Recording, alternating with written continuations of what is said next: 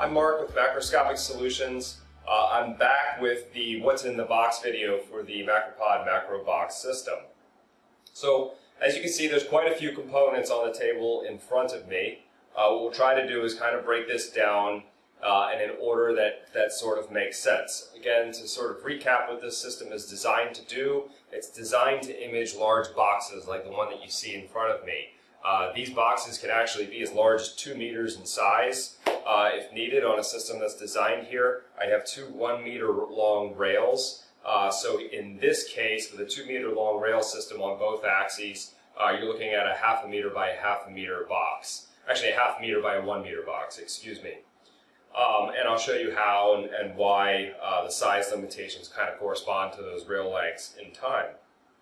But for now, let's go ahead and proceed with all of the system here and all of the components piece by piece. Let's begin actually with the camera and the scanning and the imaging equipment. Here we're using a fully mirrorless camera body. This is the R6 Mark II by Canon. We also provide the 5D Mark II, which is a little bit better in terms of resolution, but because we're actually doing some XY scanning, it's actually more practical to go with the smaller camera sensor on the R6. So that's why we chose this camera. The MPE 65mm, this is your 1:5x lens. It functions very much like a stereo microscope. So this is actually looking at a 1:1 ratio to a 5:1 ratio, which means that you have the ability to telescopically magnify your subject up to 5 times. Now, these lenses are actually no longer available by Canon. However, Macroscopic Solutions continues to source and offer these as a bonus to all of our clients. So something to keep in mind if you're looking for an imaging system. We do continue to provide these lenses and will for the foreseeable future.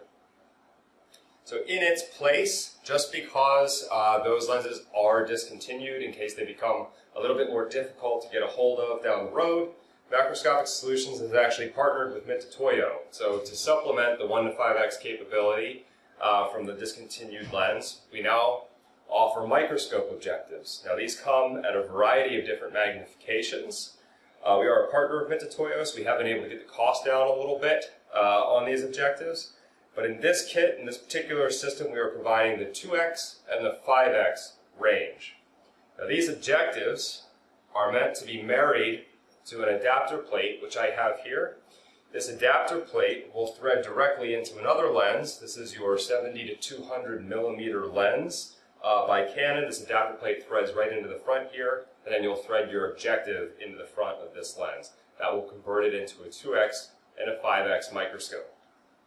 So, just going to pop this back down, just so everybody knows.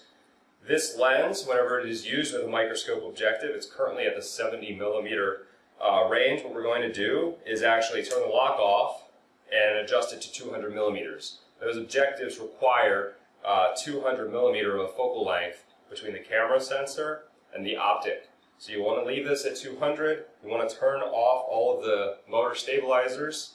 You want to make sure that the lens is in MF mode, which means that you are controlling the focus, not the lens. And you want to have the infinity range set to full. Okay, so I'm just going to pop this back down to 70 and turn the lock back on, because we're not going to use this lens currently. Now, in case you're not looking to magnify your subject, let's say that of this insect box, we're not trying to look at the actual scales on the butterfly wings. We just want a nice contextual, practical image, but one that's still very high quality and high in resolution. In that case, what you're going to turn to is your 100 millimeter lens. So your 100 millimeter is a 1:1 ratio, and then we'll photograph things that are larger, which means that depending on how close or how far this lens is from the box, I can either photograph this entire box with one image, or I can get nice and close and photograph this box and generate a panoramic by generating a number of images. So either down the x-axis or along the y-axis. So this is actually going to probably be the most valuable lens for a system like this. Most researchers are not going to be after really ultra high quality. They don't want an image that's so large that it's hard to even store on a computer or view or manipulate. You want an image that's very high quality and very practical to view and use in science. Therefore, the 100mm lens really is your go-to lens for this system. I will be demonstrating this system with both of these lenses so you get a good idea of how everything is going to work. And even if I don't, what I will do is review the instructions.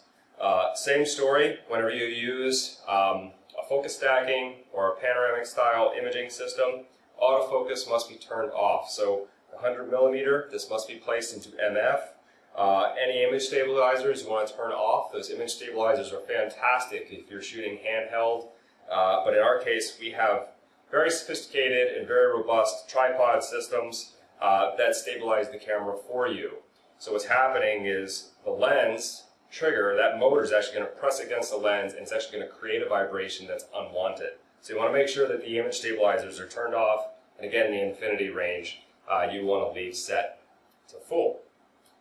Okay, so that's camera and lens. In addition, we do have an adapter. This adapter is basically the EOS R to the older EF style Canon lenses. This is what you'll need in order to mount the MP65 onto the new mirrorless bodies. In addition, you're also going to need a flash. Macroscopic Solutions has completely converted over to the wireless Godox X Pro C and Godox MF12 flash heads. They're very nice because they are wireless, they function on a channel.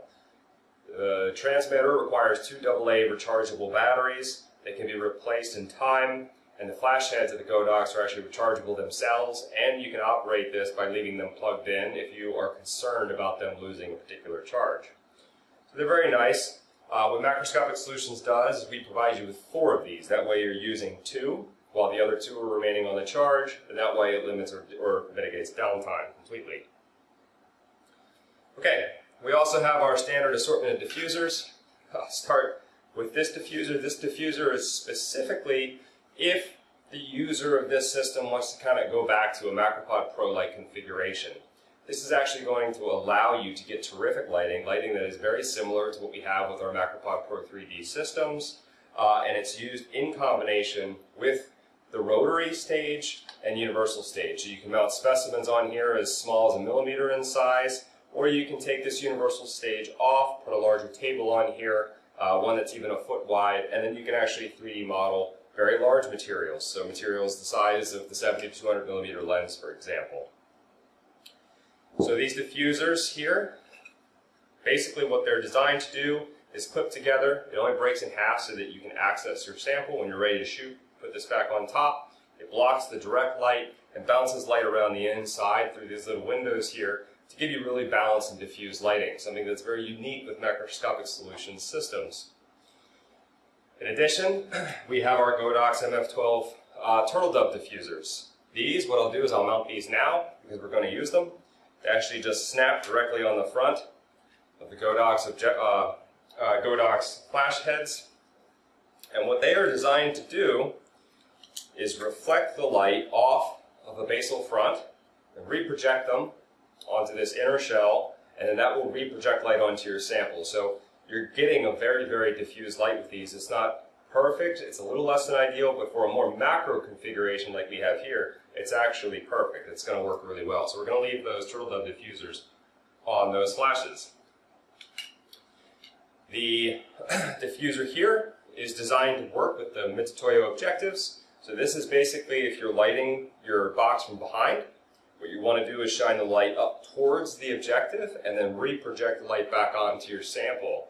It might be a little bit more difficult to do with a configuration like this, but you can still add this diffuser. It's not going to hurt anything. It's actually only going to assist with lighting. So this diffuser is for both the 2 and the 5x objective, so I'll leave the diffuser there. There's a twist lock diffuser. This is for your RF 100mm. Same exact function, only it's designed for that 100mm lens. And then you have an MPE65 O-ring type seal, which will mount directly onto your MPE65. So just so everybody knows, that's what those diffusers are for. And that's the complete set required for this system.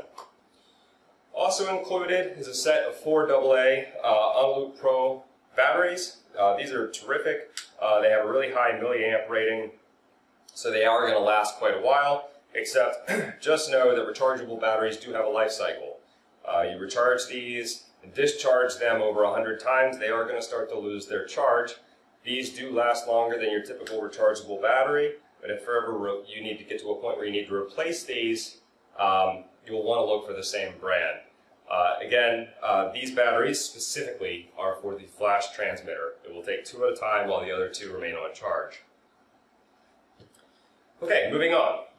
There is also a packet. This is all the warranty and registration information through Canon and Cognisys and Macroscopic Solutions. You want to read this, register your serial numbers, and that'll activate your annual or biannual warranties.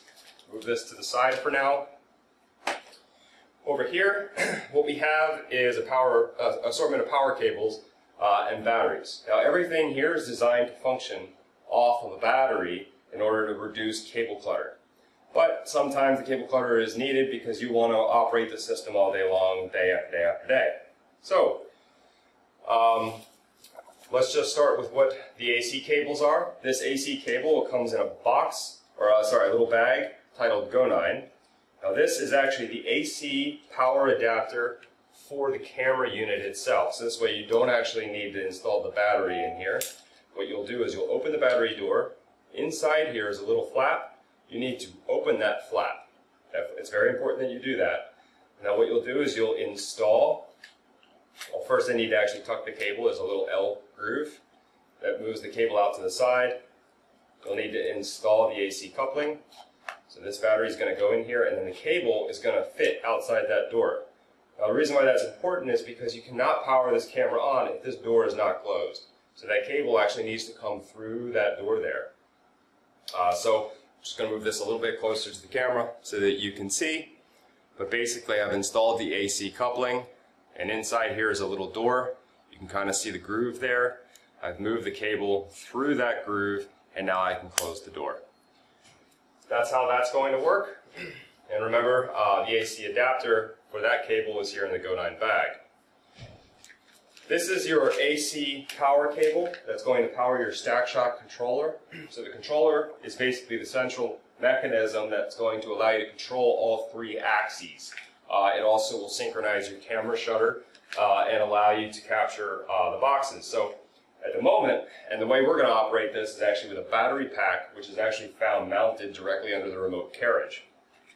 If you don't want to use that battery pack, or if it dies on you, you'll want to use this this AC coupler. But what I'm going to do is I'm going to move that to the side because I don't believe we are going to be using that today. So as I mentioned, down here under the remote is a battery pack. Now when you leave for the end of the day and you're done using the system, in here you'll find pink bubble paper. This is an adapter, and then obviously your power plug for your AC cable. This is what's going to allow you to recharge that battery power pack that drives the controller. So this is going to be very valuable if you are using this untethered. So again, put that to the side and just know that that is what that does. You're also given a shutter cable. So this is what's going to allow the controller to synchronize the camera's shutter with the movements of the rail systems developed by Cognisys. So this is going to mount and plug into one side of your camera, and the other one is going to plug into your controller, and I'll show you how in a little while. Okay, already installed is a very short 4-pin cable connector. This is, on the controller is an X, a Y, and Z axes. Now, they're a little bit different than your standard axes in terms of the way that we're going to use them. I'll explain that in a little bit. But this rail is very close to the controller, so you don't actually need a very long 4-pin cable. So you can get away with a nice 6-inch one. So that one's already going to be pre-installed on your system as it arrives. The 2 longer cables are going to connect the X-axis and the Z-axis. Now the X-axis is going to be your focus stacking. So that's this rail here. For this system you have an extended rail, so you have a little bit more flexibility. It's actually 200 millimeters instead of 100. So you're going to connect this 4-pin adapter to one end of the 4-pin cable, and then connect this to your X-axis. The other one, which is identical, same exact cable, is going to mount to your Z-axis. Your Z-axis is going to be the actual translational carriage that holds your box. That's over here. So down here again you have another 4-pin cable connector. Connect that up to your Z-axis on the controller. Okay, now let's talk about the sliders themselves. So each slider is 1 meter long. So this slider that is going to be considered our Y-axis, which typically as our brains would think is going to be your X-axis, is going to mount your box in an sorry, not mount your box, but it's going to basically bolt everything together. So because your camera is actually oriented on this carriage, you can span the full meter length as you capture images. You can have a box that's actually this wide and capture the full length from left to right of the box with your meter-long system. Now, this slider here is 1 meter long. However, the box's short axis is going to be moving along the translational part of that slider, which means that if it is 1 meter long, if you're starting at the top and you're photographing the bottom of the box like this, by the time it moves to the bottom, you're basically only capturing about half of what you need. So if that's 1 meter long travel, you're only able to capture about 1/2 of a meter dimension. So that's something to keep in mind when we put this together, and you'll see that in practice very soon. Okay, so on the Y-axis slider, there are a number of stabilizers. These are these little brackets that are right here. If you need to add additional stabilizers, just contact me. They're set up to hold a few more brackets in order to really keep the system grounded. On the ends here, there are rubber feet. These rubber feet can be threaded or unthreaded in order to make sure that the system is nice and flat on the table. So you can see here there's no wobble or anything like that because they've been fully extended. Again, we have our 3-axis controller that's mounted right here on the arm. And you have an adapter bracket which is going to mount the arm which holds your camera. Okay, Y-axis, and now we're going to get to the Z-axis. So the Z-axis is essentially a carriage. It's going to be oriented vertically. Your box is going to be situated on this platform. There are screws on the side here. Let's say you'll have a very large box and you want some more stability. You can unthread those screws, slide up this carriage, and give yourself more room. Also, let's say that you're mounting your box on this platform here. What you can do, what I will provide, are these little bungees. So the bungee is actually going to bite the inside of the box, wrap it down and around, grab the other side of the box, and that's going to stabilize the box in case you're uneasy with just sort of setting the box on here. There shouldn't be any issues if you just set the box on here, but if you want that extra stability, it will be there. Okay, so let me explain the Spidera mechanism. This is actually a tool holder. Typically, when we orient these systems, they're level. They're on the ground like this, in which case they can actually move a pretty substantial load. But when you orient the system vertically or at an angle, which we're going to do when this system is being used, everything starts to get a little bit heavier on the stepper motor that's in here. So to counteract or take some of the load off, we have this tool mechanism. Now, for the insect box, it's actually very likely we might not even use this. But for the soil boxes, which might be 5 kgs at a time, you can actually reduce the weight of those soil boxes by connecting the tool holder right here to this cable. So this is basically just a climbing clamp. You can disconnect this. It will recoil back up if it's not in use. If you put a box on here that's quite heavy, what you'll do is you'll just basically disconnect or reconnect this tool holder as needed. This particular tool holder is a 4 to 6 pound load off. So right now it's at 4 pounds. You pull this center mechanism outward and then it will unwind.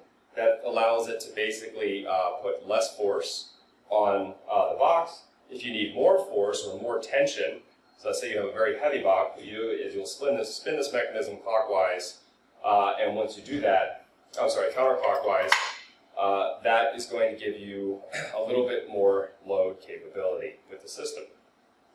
Okay, so also under here, we have 2 mounts. Right here is a mount, and on the underside there, so down here, this is another mount. That's just going to allow you to sort of orient the system vertically. One is going to clamp right here onto the Y rail. Set this down for a second. And the other is going to link up to your tripod, which is going to be situated a little bit further away. what that's going to allow us to do is stabilize the center point. The tripod itself opens at the base. You can basically pop these blue locks out if you want more stability, and you can pop them back in at different angles. So I'm going to leave this actually open because we're going to be assembling all this pretty shortly. But that's what that's for. And then you have an extendable arm. So this arm is going to mount onto your y-axis rail. When this gets mounted on here, your stack shot is going to mount on top of that as well. And you have a pivot point, so you can then move this camera and the stack shot further or closer to the sample or the box. Okay, so that's most of everything covered. These here, these are just clampable flash arms. These are going to mount directly to the Godox flash heads, and then you can basically place these wherever makes the most sense in order to really have really flexible lighting. So that's what these are for. There's also a little base here. This is just a replica of the rotary stage for the universal stage. So if this isn't in use, you can actually just pop it down here, use it under a stereo microscope, or use it as another base, or just position your sample on it. Also, we'll provide you with a full Allen key, metric and imperial. There might be some screws on here that you need to retension. Make sure that if you are tightening any of these screws, you do not over-tighten them. Just tighten everything to the same sort of level as if, or same sort of power as if you're like shaking an infant's hand or something like that. Don't over-tighten them, you don't want to ruin the threads. But that's what those Allen keys are for. You can readjust this system however you need. Also, let's say that you do a lot of 3D modeling. It's sometimes good to take this base in with you to the hardware store, take a look at the bolt section or different platforms, and you can just buy a few different accessories that are going to suit and mount to the top of this that allow you to sort of accommodate different specimens. I think the only remaining thing I have not covered yet is just obviously the SD card. The SD card is going to be mounted directly into the camera. However, when we capture images, the images are going to be directly stored on a computer, so it isn't going to matter all that much. But you should still have this installed in your camera as backup. The reason why I have two tool holders over here, one is your 4 to 6 pound, but just want to also emphasize there's a 2 to 4 pound tool holder available as well. So if you just want, again, something to take a little bit of the pressure off the stage, these come in lighter weights too. So I did just want to show that. The other important thing, I think the last thing, is that this stage here that is mounted on the Z-axis, I'm hoping to ship this system with this pre-installed, but there's a good chance that this is going to have to come off. So there are 3 Allens here. You might have to actually unthread all 3 of those, take this plate off, and reinstall it to assemble. So again, there's going to be 3 bolts. I'll leave the bolt. If I do have to do that, these bolts will actually remain in the mount that's underneath here. You'll just unthread them, take the bolts out, put the stage down, and then put those 3 bolts back on top and thread them down. So that's all there is to that. Okay, so that's sort of an overview of everything that's going to be included in the MacroBox kit. Stay tuned. Now what we're going to do is actually assemble the system for you and then begin to actually use it. All right, thanks for listening. I'm Mark with Macroscopic Solutions. Have a good day.